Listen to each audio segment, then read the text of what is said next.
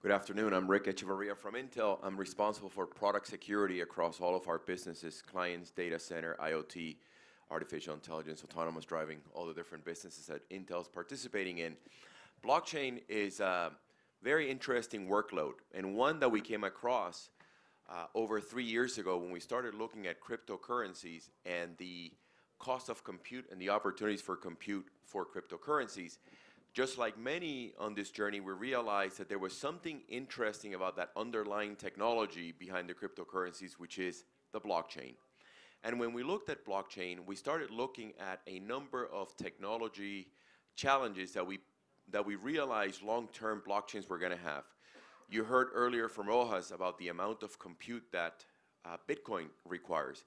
We realized that long-term, if we were going to be able to leverage blockchain for digital transformation, we weren't going to be able to deploy it at that cost of compute. So that's one of the first areas that we started looking at.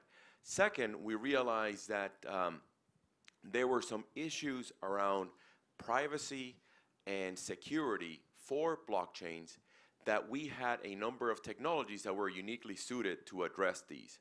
So what we decided to do is we went ahead and started building our own distributed ledger technology, right, which powers blockchains, Hyperledger Sawtooth. And in looking at that workload, we realized and we inform ourselves on changes that we can make to our silicon roadmap to make and to power blockchains in a way that would be scalable, secure, and private. So it's interesting that people want to spend a little bit too much time on hype versus not hype. For us, that doesn't really matter. Our job is to make it happen, to make blockchain real.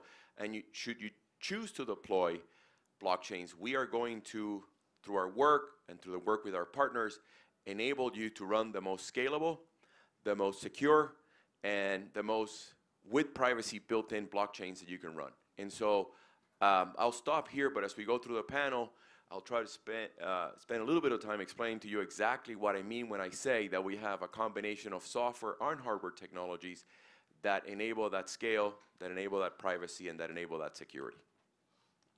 Thank you, Rick. Hitesh? Hi, good morning. So I handle innovation and fintech investments at ICICI Bank. We are one of the, I think, the only bank which pivoted the first transaction, using blockchain on, remittance and the trade transaction. So we had partnered with ENBD and we developed a custom-made application, and we did this entire both the transaction on the, that platform. Now we are focusing our energies in terms of how do we scale up. So there are a lot more POCs and use cases which are being discussed, but the major focus should come in now in terms of scaling it up. And apart from the trade and remittance, which is core to the any bank, there are a couple of use cases which we are toggling with in terms of, and those are, some of them are internal and some of them are external.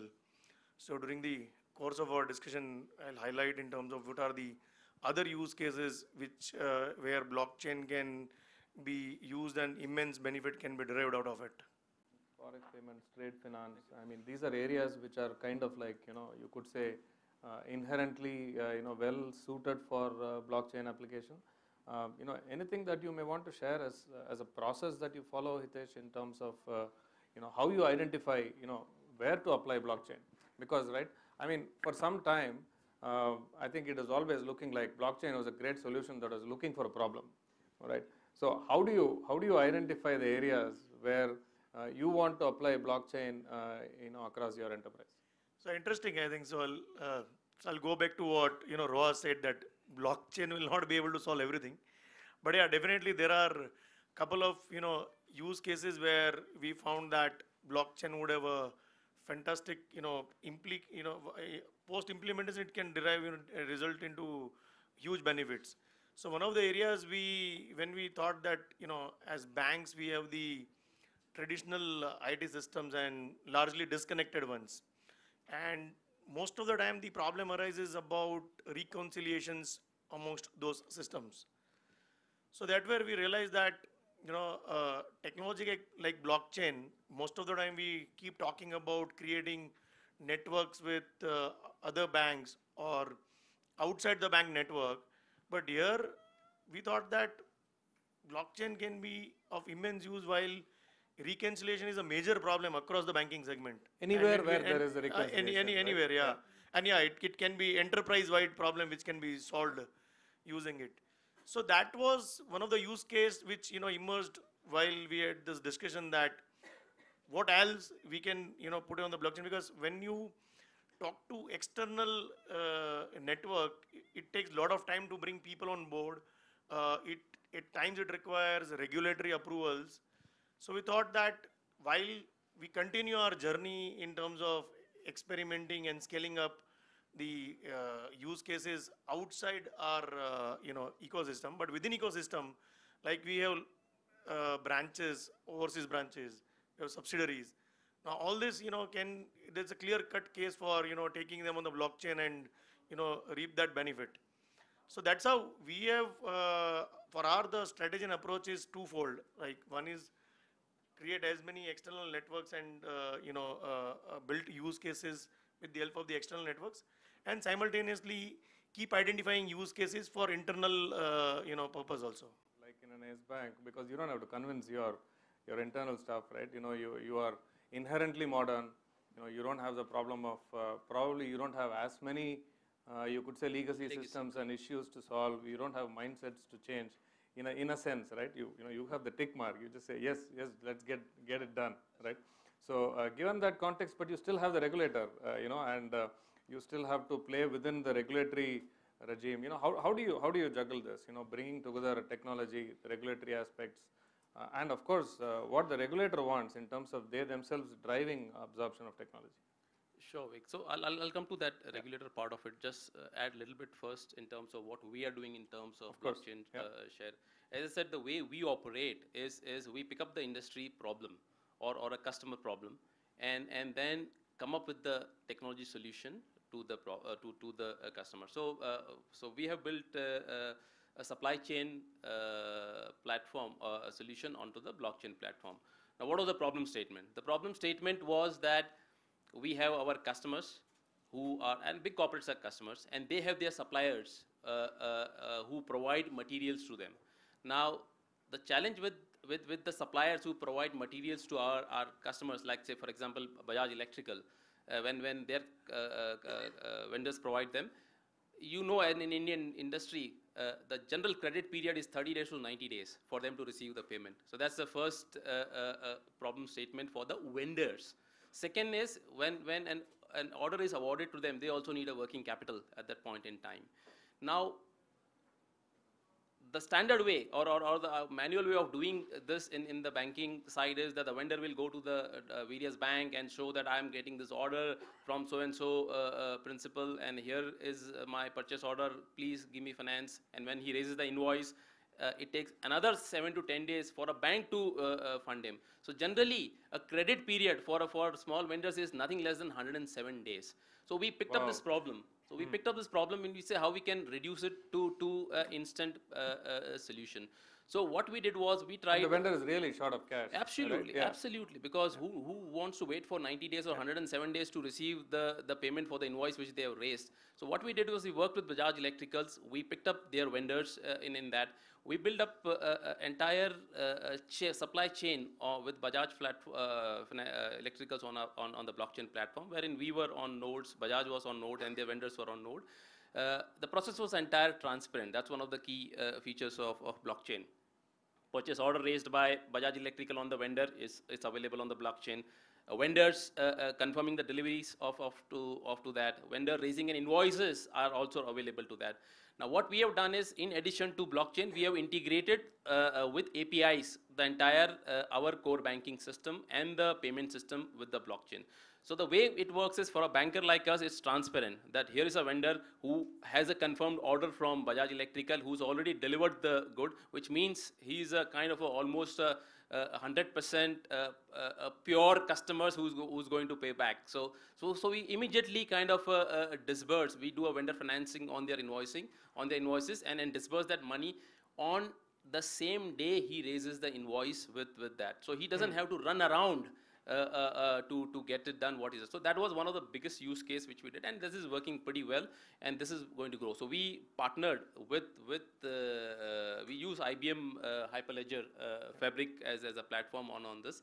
We haven't gone beyond, we haven't kind of, I would say, with lots of other customers, we haven't gone this, primarily because Hyperledger was still on a .6 version, and as of a couple of months back, they have operationalized on 1.0, which is production class kind of a Hyperledger Fabric. So we will do that. So that's one stream. Second stream, obviously, we have worked on with Ripples. It's another kind of a ledger platform, Ripple, which is for the cross-border remittance. This is again, as we know, India is one of the biggest corridor for inward remittance for the money across any part of the world. We Indians are there in any part of the world, so obviously the money comes back. So over there we have built along with Ripples. We have partnered with them. We have built a node at our end, and anybody who is sending money from a peer bank who is on the Ripple network, he can provide a credit straight away to the beneficiary instantaneously. Today, while we say what's new in that, so today even if you want to pay money, let's say if my daughter is studying in US, and if I want to pay her fees, it still takes 2 days for me through Swift to reach that money into her account. Here, or the vice versa when it comes in. On the Ripple platform, you can immediately kind of transfer the money in the beneficiary account before you leave the counter. So that's another use case which we're working. And the third one is we are working again with ICICI and another on the trade finance blockchain. Coming back to your questions on... So these are cases where you have to work towards an ecosystem, right? Absolutely. The power comes in the ecosystem. It comes in. So the first one, as I said, is a purely an internal. It's a permissible but internal one wherein we work with our... So we are primarily, while a proper bank, but we are a huge focus on corporate side. So that's a huge business case for us. So and we'll be able to solve some problem for us and generate a business for us. So that's the one ecosystem.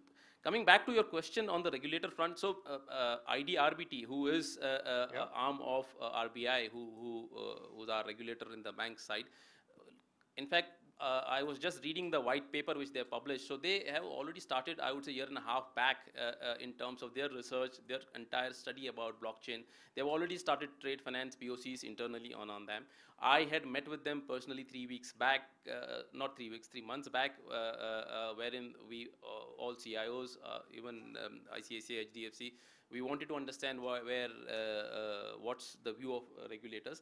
They have a very positive view. They have a very positive view on blockchain, and they want to keep on adopting new technologies as well.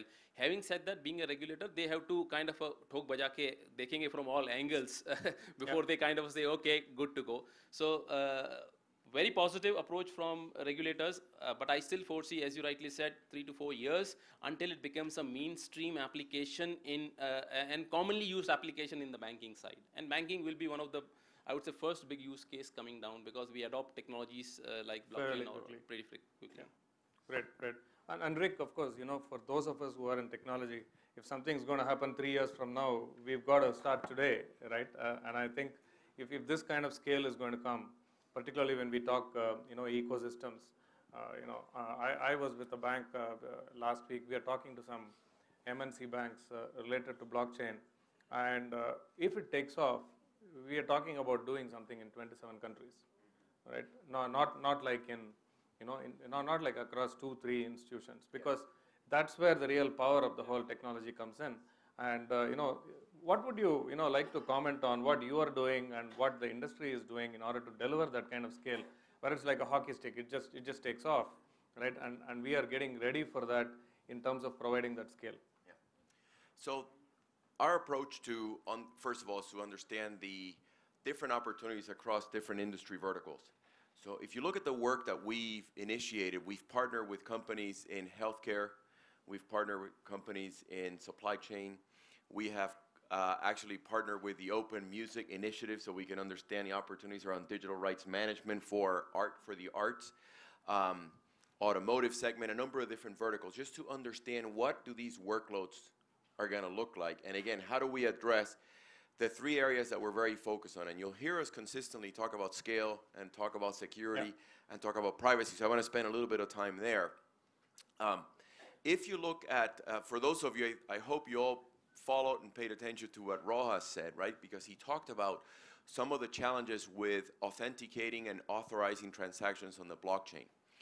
One of the things that we've been investing a significant amount of time, and in fact we wrote a blog called The Summer of Consensus, is because the concept of accepting transactions in the blockchain is what can really, it could really impact how distributed your network. I think the gentleman here was asking questions about the distribution of networks, about the number of people who can authorize transactions.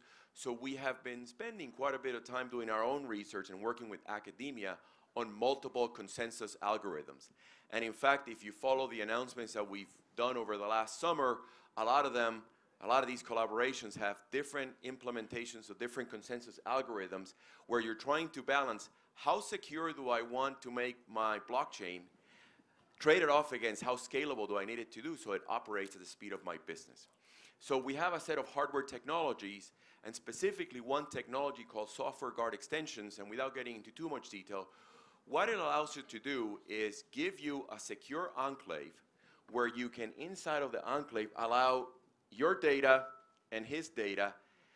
They perform a computation inside of the enclave without you having visibility into his data and he having visibility into your data. So it delivers to you privacy, and it does that compute at the speed of the processor. The other interesting thing is that you agree to the algorithm, this particular algorithm running on the enclave. Remember the concept of hashes that Ro has talked about?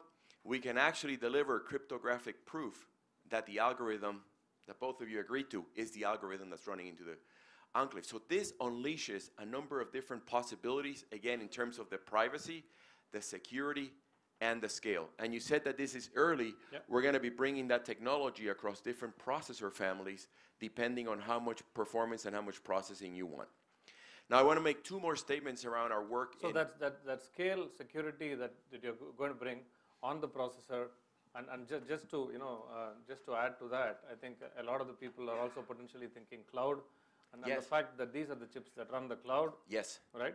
So perfect segue. Let me build on that question because I think that's really important. Back in the middle of August, we announced a collaboration with Microsoft on their COCO, what they call their COCO framework, which is being powered by Azure, and that's really bringing blockchain into the cloud.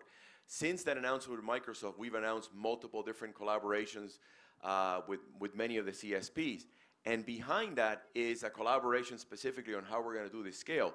So one of the things that we demonstrated is a side-by-side comparison of an Ethereum network doing the proof of work that Rojas was talking about that's delivering to you 15 transactions per second.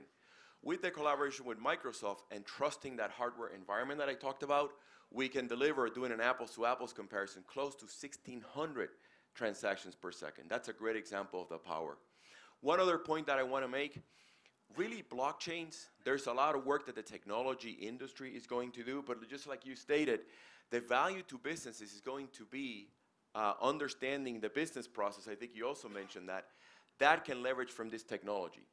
In order for that to happen, we need to make these blockchains easier to be programmed and easier to be able to replicate or to simulate a real business process in a programmatic way, which is why a lot of the work that we're also doing is in the area of smart contracts and enable smart contract development to happen in multiple different programming languages. So whether you like to write in C or Java or Python or Rust, you have the ability to really start driving that business transformation by being able to taking your business process that you're trying to optimize, creating a programmatic instantiation of that, and then running it on a blockchain. Great. Yeah. So I think we could, we could go on for some time. I have a number of things to share, and I think I could keep asking questions. But with such a packed room here, probably before we get back to our conversations, good to ask some questions from people here. Because see, essentially, we as technology providers, be it TCS, be it Intel, what we are looking at today is to try and scale this, try and bring in fintechs and make it easy to integrate, create ecosystems, and see how we can leverage the power of the underlying technology. So maybe we can take a few questions, right now, starting from there, and then continue the conversation. Yeah. My question is to Rick. I know you were stressing on privacy and scalability, but I think we also need to look at interoperability in a sense, because everybody is looking at blockchains in sort of silos. So how are you solutioning for that today? Yeah. Good question. There are a number of different implementations of blockchains. For example, Anup was mentioning the use of Fabric. We're developing Sawtooth. There's other ledgers out there, and there's actually an effort around, Interledger is one of the organizations that's trying to help create those interfaces. I think we're still in the early phases on the cross-ledger collaboration, but I know that some of the partners, if you look at the partner list that we've announced during the fall, there's a couple of them that are actually we're going to work together on trying to figure out how we do cross-ledger collaboration. We don't have anything that we're announcing yet, but I do know that a few of other players in the technology industries have already starting to announce their collaborations. We have to start getting into, I think you were mentioning the work you did around APIs. There's a lot of significant API work that we're going to have to do. And also, today, I know how to secure certain hyperledgers sitting on top of my hardware, right? But now when I'm having that cross-ledger participation, how do I ensure that I can deliver the same level of security when perhaps at the other end of that ledger, I may not have the same hardware attributes that I have on this ledger. So a lot of work to be done. Maybe you have something you can add to that. I think you covered it perfect.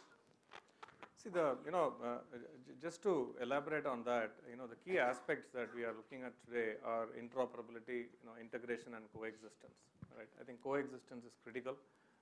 The systems that we have today, the core systems are not going to go anywhere, right? No bank is going to say, I'm going to take my core banking and put it on a blockchain by next year. In fact, right? I'll bring this up. Why can't we have core banking on DLTs? Yeah. Why do if I have to transfer money to Rick, why do I need to go to a bank and transfer? Why can't my handset be a node? Why can't his handset be a node and my data and my beneficiaries are on my node and I can do a transfer and then it can reconcile with the bank on that? Why can't we look in that manner? I think time will come. Time will As come. I said, is there still an animal which is still not tamed or its entire potential is still not unleashed, but time will come, we can look at why do core banking is required. I don't think so. Yeah. I actually think there's a point to be made on the and I'm glad you brought up the example of you and I sharing information. We are going to spend a lot of time in the blockchain world working on the infrastructure side. I think the holder of my assets, which is a handset or it could be a PC, or it's going to be, and it is today, a big area of focus for us because those transactions are going to have to initiate somewhere. And we need to make sure that the level of security and the protection of your assets in whatever device you use is really, really important. And in fact, some of these hacks that you've seen around currencies almost always start in the endpoint. So I'm glad you brought that up because since we're talking to a developer audience here, it's important for you to understand that that transaction initiation is also a point where security and privacy and not so much performance, but for sure security and privacy are going to be really important, and you better protect your businesses and your partner's business, right? Making sure that the transaction initiating is protected.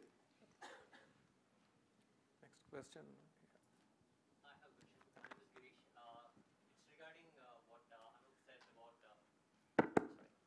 what Anup said about having the transfers between individuals, for example. So predominantly right now it's more into B2B kind of implication of how blockchain is going to be used.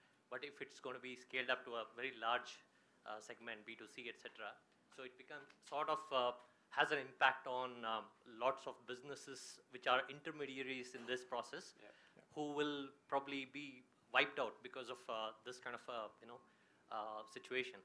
So and probably new opportunities will come up. Sure. So yeah. So how is this being considered as a plan for blockchain? I mean, what are the kind of views that are there? What kind of opportunities are coming up, and what will be their impact? As I said, it's still in the nascent stage. At least I can say from the India point of view, while we will grow on this, people like Rick here, they are hardcore. Like way I maybe others can answer. I'm probably, as Rose was saying, I'm not in the category of carpenters, nor I'm an architect like him, but I'm somewhere in between. I'm a consumer, wherein I can marry the technology to the use cases and kind of make business out of that. So I see blockchain as a platform which has lots of potential, particularly in the areas digitizing our land records. Today, that's one of the major use cases I see it in that. Absolutely. Any KYC. Any Absolutely, KYC, KYC is another everywhere. one. In education segment, if you look at it, like what Singapore University has done it, they have put all the records of their students on the blockchain, and anybody can fetch them on that. So there are a number of use. The potential is unlimited, but we are still at the nascent stage. I'll give you my experience when I started the blockchain on the supply chain. Honestly, if I had to do, I had to engage IBM, which was 50,000 rupees per Monday, or I have to look out for the people at the junior level and give them this toy to play with it, learn it, and then build it on that. So we are still at the stage wherein we don't have those experts, hardcore techies on this platform. They are there, but they are not available in abundance. Once those skills are available, the use case will keep on increasing at the faster speed. And just to add to what Anup said, I think consumers are also, in a way, would drive this adoption, right? So you are a buyer of, let's say, organic food. Now, you are willing to pay that 20-30% extra price for buying that organic food, provided you have a surety that this is actual and organic food. Now, how this, is driving it, on the back of it, if you see the entire agri, value, agri supply chain, it's completely broken, right? On the one side of it, farmers are crying for that they don't get a value for their produce. On the other side of it, consumers are complaining that, the produce is very expensive. Very contradictory, right? And in between you have this entire supply chain which is hugely broken. Now, and on consumer has different sets of expectations, right? How do you marry all these things? So I think it's a fantastic use case where, blockchain, the entire agri supply chain can be brought on the blockchain, and you are able to trace, to the farm level, at the produce level, what fertilizers, what kind of seeds, what inputs have been used, and what kind of, modes through it is passed through, processed through, and while it is reaching to the consumer, So to an extent, this will all be driven by a lot of needs from the consumers as well. Authenticity is one of the major factor, right? And also elimination of paper related to that. Correct. Fraudulent paper, manipulation, right? I think in a sense, to the point that you were talking about B2C and B2B, you could say that there is potential for blockchain to do to the back office what the internet has done to the front office, right? So I think it can just collapse a lot of things. So B2C will, my view is it may take some time, and probably I'll ask Rick in this part of the Intel how he can ensure that the handset, it will pick up only when your handset, which is our key system technology, that becomes robust, secure, and portable, and blockchain can be portable on that. So it is our biggest tool today. Absolutely. Right? So from at least the technologies that we develop for endpoint devices, mostly in the PC space, but there will be more to come. For those of you who follow the fintech industry, that was a big part of our thrust at Money 2020 in Vegas. Was that last week? Again, the weeks blur a little bit. But we made a number of announcements. The primary focus was on the endpoint on the B2C space. So we made announcements with banks that are using some of the same secure enclave technology that I talked about in the infrastructure is also being applied into endpoints to protect things like your biometrics or your locations or other factors. We're also using it for Bitcoin wallets. We announced multiple collaborations about protecting the keys for your Bitcoin wallets in the device. And we've also announced an interesting organization with the government of Canada around starting to use your device to protect your identity and some of your own assets so that I, as a user, start getting more control of who has access to my data and then who I empower to share my data with others. So there's some really interesting opportunities in B2C, and most of them came from people like you, Anup, who said, can you help me protect that B2C transaction as it gets onboarded to something like a blockchain? Yeah, absolutely. I think there was someone back there who raised their hand, and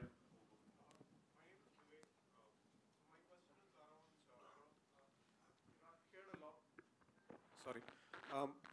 So my question is on, the potential of using, the blockchain technology to reduce the, the settlement cycle. When you trade a stock, for example, right now it takes, different market, it takes different times, but then, the clearing happens pretty much immediately, but the settlement takes like a couple of days or 3 days. And, I think one of the potentials of, using blockchain is, when, essentially each share, bond, all of those, effectively become, blocks, those, both the clearing and settlement can pretty much take place instantaneously. So is there some work that, in the fintech space that, you have been aware of? Is anything going on there? You want to take it? So, first of all, let me kind of clear a doubt on that. So, while you may see the settlement happening in the current technology, you say 2-3 days, but the institutional settlement happens 4 p.m. the same day. For some reason, when the customer settled, he gets the details after 2 days. But you have the pay in and payout yeah, time frames, absolutely, the banking time frame. absolutely on that. But honestly, I haven't heard. It can be another use case, absolutely, in kind of thing. But I haven't heard anything happening in this space as yet. See, the one big change is there is a difference between listed securities and unlisted securities, off-market OTC securities. So there would be a significant transformation that will come when it comes to what is not on the market. So what is traded on the stock exchange, it's all already electronic today. Yeah. It's been electronic for more than 20 years. The time frames will compress, and it depends on what you want to do with respect to risk and margining, and how much you want to compress the time frame that's available. If you compress it too much, you will lose liquidity. Absolutely. Right? I think you need to give a certain amount of time for you to create liquid markets. But the huge risk that is there in OTC markets, in OTC derivatives, those are areas where blockchain, I think, will fundamentally change the way in which settlements take place and dramatically bring down the risk. Okay. Thank you. And also, just to add, there are multiple parties involved, right? You have exchanges, you have broking houses. So there are multiple intermediaries while the entire transaction goes through. Lot of this, and post settlement also, there's a lot of activities which goes behind it. All those reconciliations, blockchain can be very effectively used to bring in efficiency on those processes. It's great when you run out of time before you run out of questions. I think there were a couple of hands there. Sangeeta has to tell one question. She's the one. I mean, that decides which is the last question. My question is that. Do you see blockchain helping us reduce the transaction cost, particularly for low-value transactions? Today, digital transactions like 1,000 rupees, you spend 5 rupees per transaction is okay. But suppose you want to do a 100 rupees transaction or a 750 rupees transaction, is in any way blockchain advantageous from reducing the cost of transaction to say 0 or just 10 paisa for a 50 rupees transaction?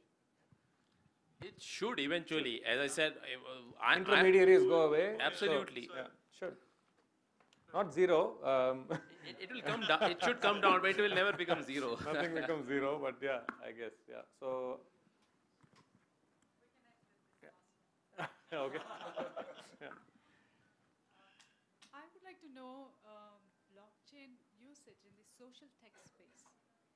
Has there been any work done, or is there any use case that you've been working on or heard of? Because we are a social tech company building technology to reduce, bring transparency, clarity, visibility into social initiatives. So we are Billion Lives, a company called Billion Lives. So maybe I think, digital identity is one of the areas where, if you have more than 2.4 billion people who are, below the kind of, who are poor, right? And for most of them, people keep asking that, who are you? I mean, and because they're not able to answer, that basic question of an identity, the free movement, education, everything, it gets impacted, right? So that's a big area where a lot of governments have taken initiatives where, they've kind of gone ahead in terms of providing e-residencies, creating, some of the countries have started initiatives of creating digital passports. Record keeping. So those kind of initiatives we're seeing those kind of initiatives which can address this basic core question of, who are you? Digital identity. And context management, yeah. Education. That's, yeah. Well, financial institutions generally tend to lead the way. There is always the thinking that financial institutions are conservative, but financial institutions tend to lead the way in absorption of technology. Governments, e-governance, you could say, citizenship services. These are areas where the application of blockchain is expected to be quite phenomenal. Yeah, I was just going to say, there's an initiative called ID 2020 that's been supported by some major players in the high-tech industry. You may want to look there. It's a good place to start.